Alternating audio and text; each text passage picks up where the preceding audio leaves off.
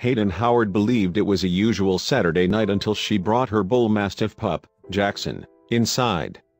She noticed he was covered in marks she originally believed were bug bee. After closer observation, she noticed they were bullet holes and called the vet immediately. The next photos in this video shows Jackson at the vet and may be difficult for some readers. The dog's owner, Hayden Howard, says, "I was in shock, I didn't even know what to think." She doesn't understand why anyone would do something like this.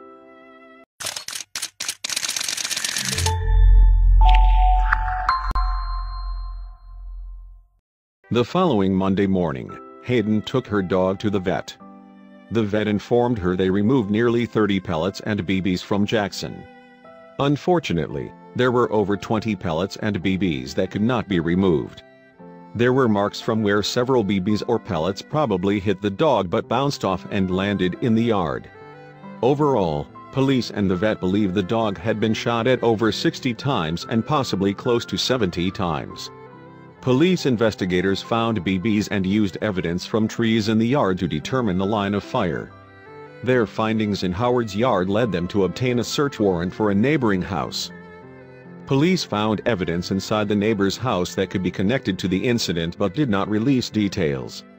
In addition to possible evidence of BBs, pellets, or their respective guns, officers found drug paraphernalia and drugs, including marijuana and methamphetamine, at the house in question. Charges were filed for drug possession.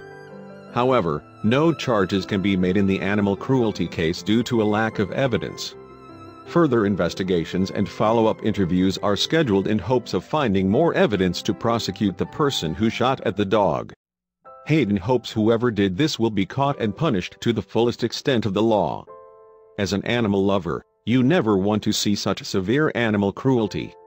Anyone who could harm an animal like this should never be allowed to be around pets. There needs to be more done to punish those who harm animals for enjoyment. Hayden is happy to report Jackson should recover well. He is home taking medicine. Seymour police are offering a $500 reward for information on the person who shot a bull mastiff puppy. Without a confession or more information to convict the shooter, police say they may never be able to prove exactly who pulled the trigger in this case. In cases like this, when hard evidence is hard to find, it is even more important for neighbors or community members who may have witnessed the crime to speak up. Animal cruelty cases like this can be hard to investigate.